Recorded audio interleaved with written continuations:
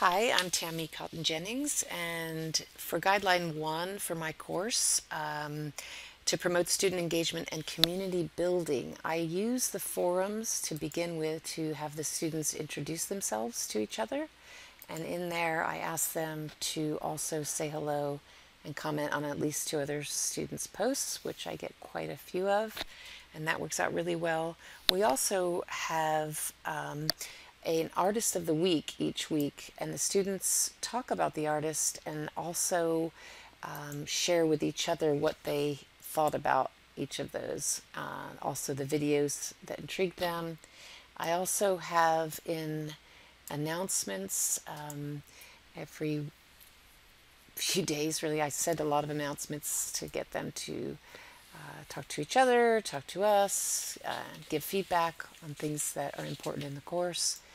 And the other place where I do create that is in Tammy's office. This is a place for them to ask questions and respond to each other. I really like them to respond to each other as much as possible. And that is how I reach guideline number 1.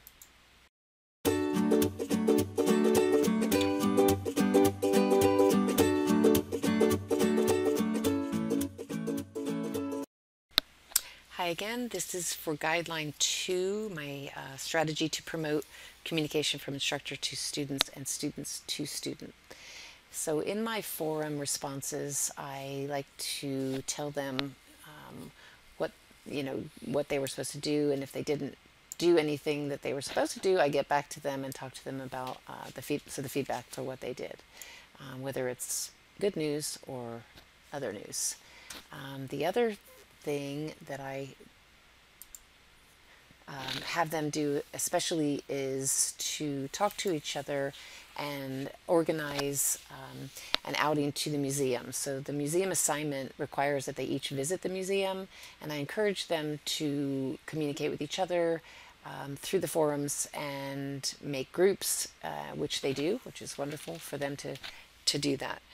The other thing I use again is the announcements, getting back to them and letting them know what's going on each week. They are required in the forums to comment on at least two students' work to get their full points, and you can see here I reiterate that a few times to make sure and let them know that they have to do that. So they are getting all of that information, and they can also talk to me in Tammy's office whenever they need to.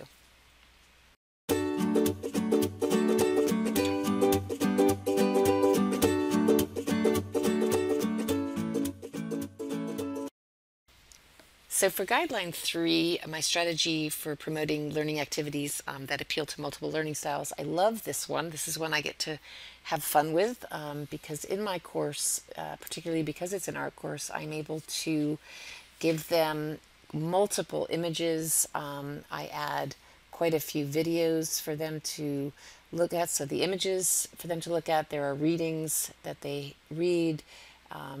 Some of this is just for fun. Some of it is required reading. As you can see here, the videos all have audio and CC appropriate for the course. That is also the museum assignment that they have to do. They're required to visit, which means going out, researching, using photographs, sketching, all of the things that I require them to do, I think appeals to multiple learning styles.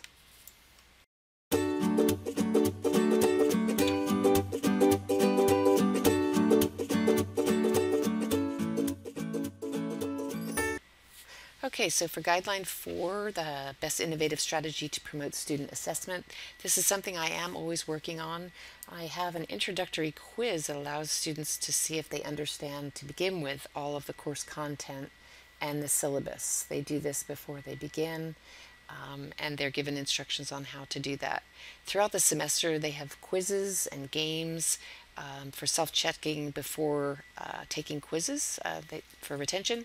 I've have lots of ways for them to be graded: multiple choice, discussions, papers, hands-on sketching. I use rubrics for them to be able to assess before they turn something in, how they're doing. these are the learning activities and assessments, and then the rubric for the online discussion so they know exactly what they need to do. I also provide feedback on the forums and the museum assignment, and I use a lot of student-generated work to show before and after the assignment so they can get an idea of what an A paper looks like. Thank you.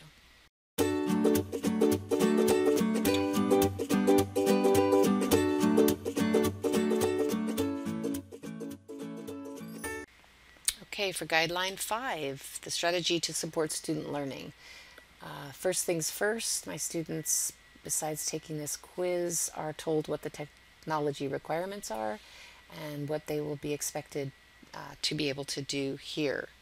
There are also the syllabus, which gives them an overview, of course, of the course, and under resources there are quite a few things for them to look into, definitions, vocabulary, anything that they might need throughout the course.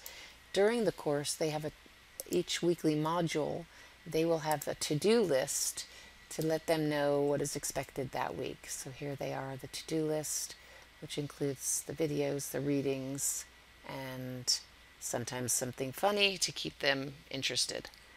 I have that in every week. You'll have the to-do list here in week 3, after the reading, and the to-do list. And this really helps them to know how to keep on track and see where they're going each week. Thank you.